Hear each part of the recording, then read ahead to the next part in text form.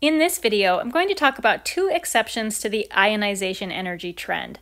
The first exception that we're going to look at is beryllium and boron. And before we get started, let's just do a refresher on the ionization energy trend. The ionization energy trend, again, refers to the amount of energy that it takes to remove an electron from an atom. And we have seen that the ionization energy increases as we go up any column, and it also increases as we go from left to right across a row.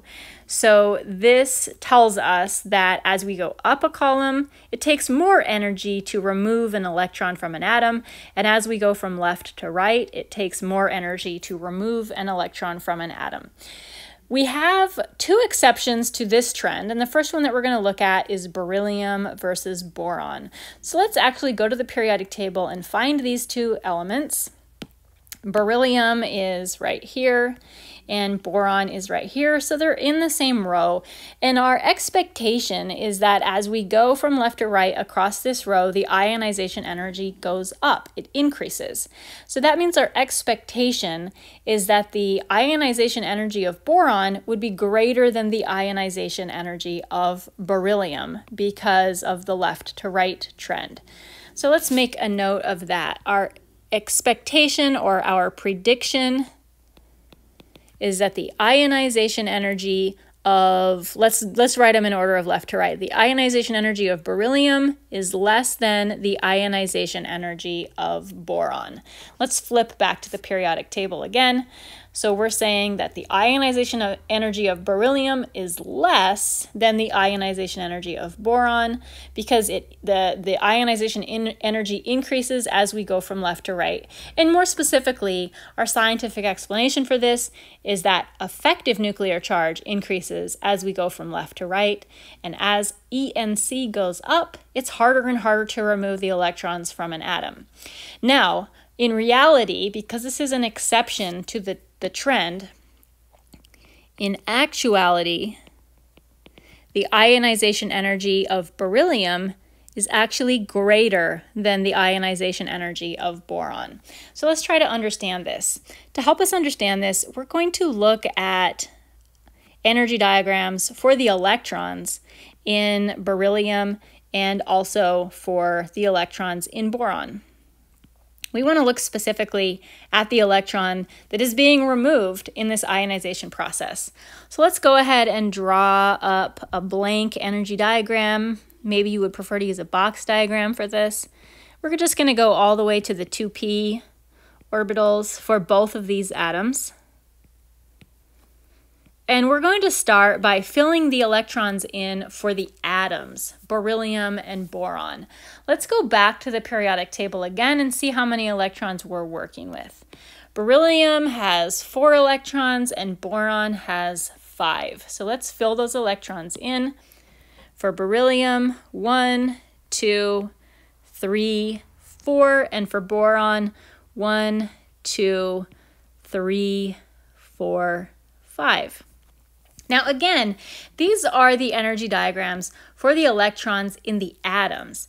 But in this ionization energy trend, we're specifically talking about turning these atoms into cations, giving up one of the electrons in the atom. So the atoms are becoming Be plus or B plus, and in the process, they're losing an electron. Which electron of these, which electron is the one that is being removed? In general, the first electron that gets removed from an atom is the last electron that you drew into the energy diagram. It is the electron that is the furthest away from the nucleus, a valence electron in the absolute highest energy level, furthest away. So for beryllium, the last electron that I drew is this one right here. And probably the same for you as well. I'm not going to erase that electron, but I'm just going to highlight it. So I'm just going to make it a different color. We can focus on that's the electron that's going to get removed when beryllium becomes an ion. What about for boron? The last electron that I drew for boron was right here, which means that that is going to be the electron that gets removed from boron when it ionizes. So again, let's go back to our data. What we see, what we expect is that it would be harder to remove this electron than to remove this electron. Our expectation is that the ionization energy of boron is really, really high, and the ionization energy of beryllium is a lesser number. Because we expect this to be high energy, that means we're expecting this electron to be harder to remove than this one. But what our data actually tells us is that this electron here is harder to remove,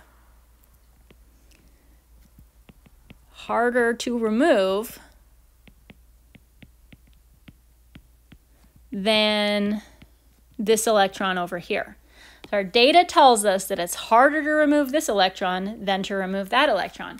Now, if we think about this in terms of what we know about orbitals and all of the different rules that apply, like Hund's rule and the Pauli exclusion principle and the Aufbau principle, this actually makes some sense. If we remove this electron right here, like I'm actually going to just go ahead and do it, what are we left with? We're left with an atom that has perfectly filled orbitals without any half-filled orbitals at all. So pulling that last electron out creates a situation in which boron is really in great shape. On the contrary, if we pull this electron away from beryllium, we've actually taken an atom that has perfectly filled orbitals and we screwed that up. We turned one of those orbitals into a half-filled orbital. It's actually not great. So when we think about it, this trend actually makes sense in terms of the electron configurations. Pulling this one lone random electron away creates a really great situation for the other electrons in the atom. And because of that, this trend that we see for going from beryllium to boron, it actually carries through. When we go from magnesium to aluminum, or when we go from calcium to gallium, we see the exact same trend all the way down the periodic table. So this ionization energy is always, for all of these atoms, always higher than the ionization energy for all of these atoms. So that's our first exception. Let's take a look at our second exception. Our second exception is for nitrogen and oxygen. And let's go back to our periodic table again and see where they sit relative to each other. We'll use a different color this time. So here's nitrogen and here's oxygen. And again, our expectation is that as we go from left to right, ionization energy goes up. So our expectation is that oxygen will have a higher ionization energy than nitrogen. We're going to expect the ionization energy of nitrogen to be less than the ionization energy of oxygen. But since this is all about exceptions to the trend, you guys can probably guess that in actuality, the ionization energy of nitrogen is greater than that of oxygen. Again, we're going to use energy diagrams for our electrons to explain what's happening in this case.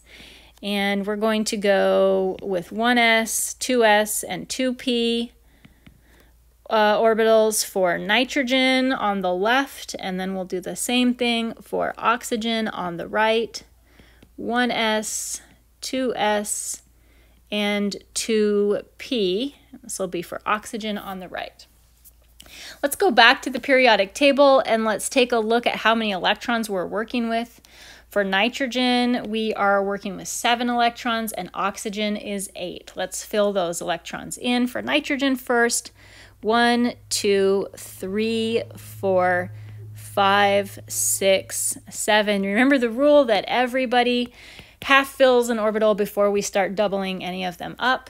For oxygen, we have 1, 2, 3, 4, 5, 6, 7, 8. Now again, what we're looking at here is removing one of the electrons from each of these atoms. So we want to ask ourselves which electron gets removed. The last electron that we drew in our diagram is the electron that we will end up removing. So I've highlighted those electrons. And again, let's just kind of visualize what would happen or what would it look like if we removed these electrons. So for nitrogen, we're in this situation where all of our orbitals are half filled or perfectly filled, And in removing that electron, we're going to create just a randomish 2p orbital set of 2p orbitals where we don't have anything symmetrical about it at all. For oxygen, when we remove that highlighted electron, look at what we're about to do. We create a perfectly half-filled set of 2p orbitals. Let's put those electrons back.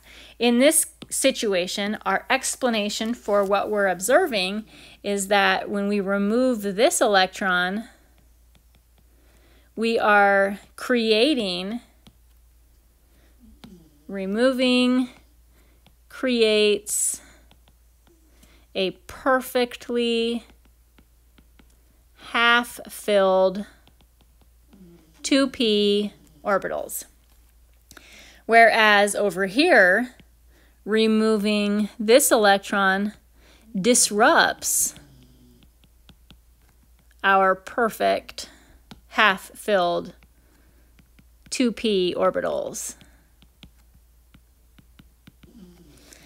And so because this has to do with the electron configuration and the half-filledness of these orbitals, we see that this trend, again, like with beryllium and boron, it continues as we go down the periodic table. So we have that exact same issue with all of the atoms in the same column. And again, we can say here that we have a higher ionization energy for the elements in group 5A than for the elements in group 6A.